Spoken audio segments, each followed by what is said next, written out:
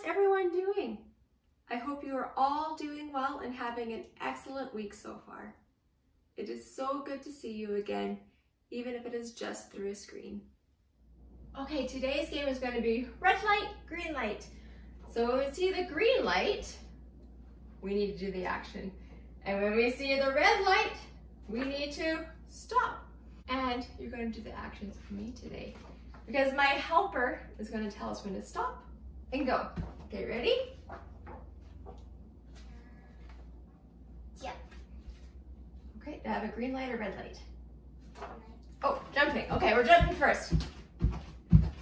Oh, where is it? Go.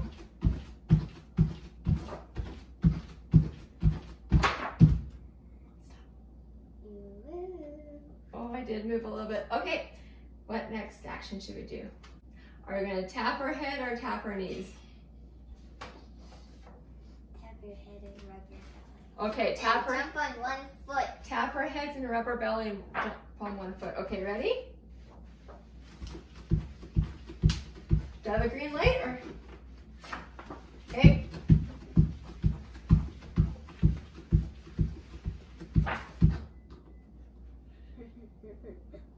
Okay. Yeah, You almost got me there, yeah. And our last action is going to be jumping jacks. I need to wait for my green light.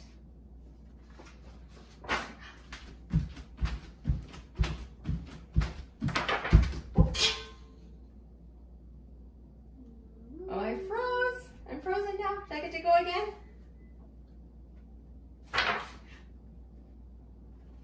Oh, she's silly, isn't she? Oh, thank you, my helper. Today, Pastor Mike is talking about Psalm 23, 3b. He leadeth me in paths of righteousness for his name's sake. To go along with that, our story is going to be found in 2 Kings chapter 5, verses 1 through 15, about a man named Naaman. He was a captain in the Syrian army where he lived. But even though he was really, really important, he was pretty sad. Do you see all these white dots all over him? Naaman had leprosy. You did not want to get leprosy because it was contagious and nobody wanted to be around you.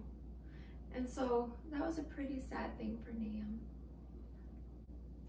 One day, the servant girl said to her mistress, I really wish that Naaman would go back and see the prophet in Samaria, because then he could be healed from his leprosy. Well, Naaman must have told, or must have believed what his wife told him, because he went to see the king. And the king, he must have agreed this was a good idea, because he gave Naaman lots of money and a letter to give to the king in Israel saying, hey, please heal this guy. He's very important to us. Well, when the king in Israel got this letter, he was like, oh no, what am I going to do? I'm not God. I can't heal him. But, thank you, Elisha, who was a prophet in Israel, heard about this, and he told the king, you know what, king?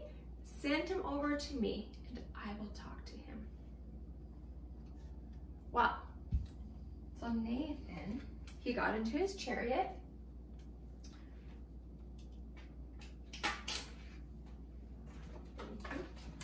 with his helper, and they went over to see Elisha. But when they got there, Elisha didn't even come out to see him, but he sent one of his servants out to talk to Naaman, and he told him, go and wash, go dip yourself 7 times into the Jordan River, and then you will be healed of your leprosy. Well, Naaman, he did not like this. First of all, he was angry because Elisha didn't even come out and talk to him in person. And then second, he has to go wash himself in the Jordan River, that little insignificant river, when back home, he thought their rivers were so much more important.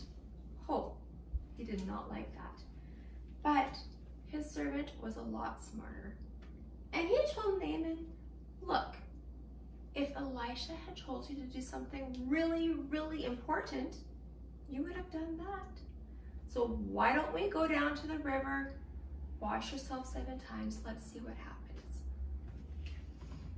Okay, so down they went to the river.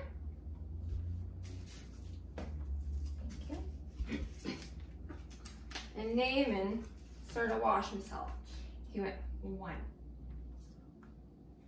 2, 3, 4, 5, still nothing, 6,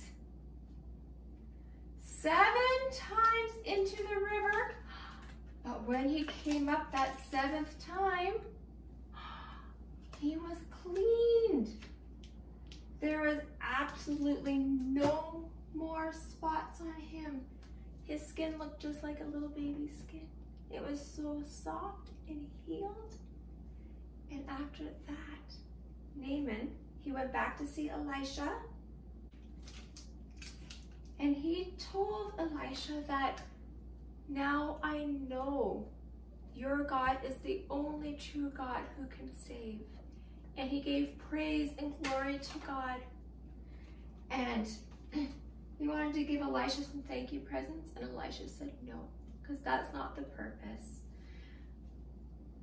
God uses people in ways that you would never expect to bring glory and honor to him. And Naaman, he had to humble himself.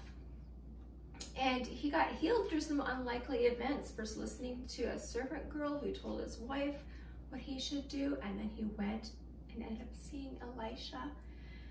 And then dipping himself into the Jordan River, which wasn't a very important river, but it was what God had him do.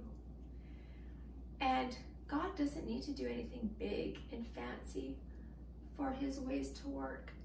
God can work anytime, anywhere, with anyone to bring glory to himself so that others might come to know and love God too.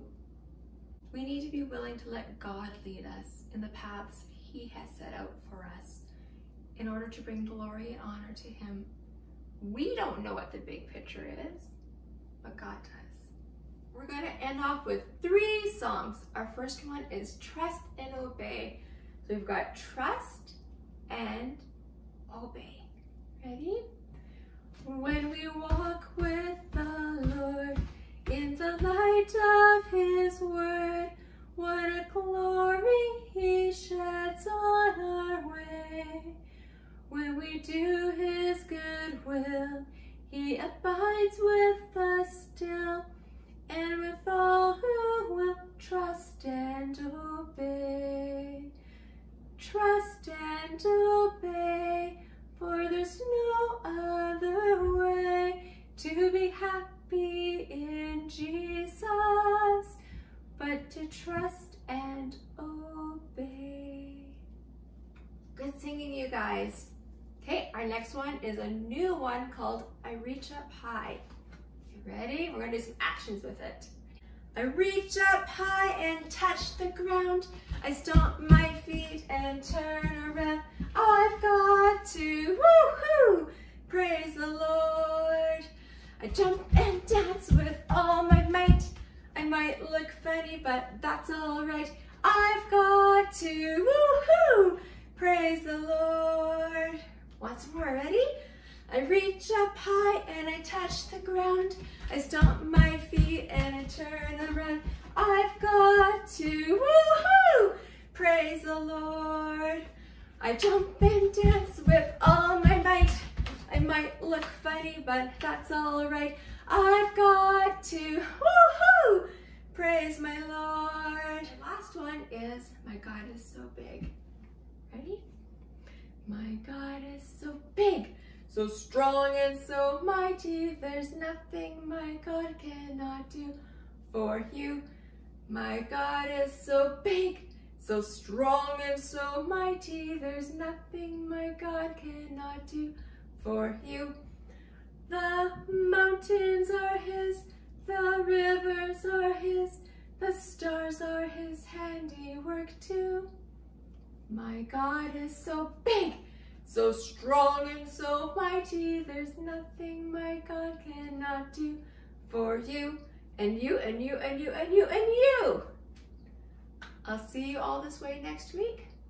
I hope you have a fantastic week ahead. Bye.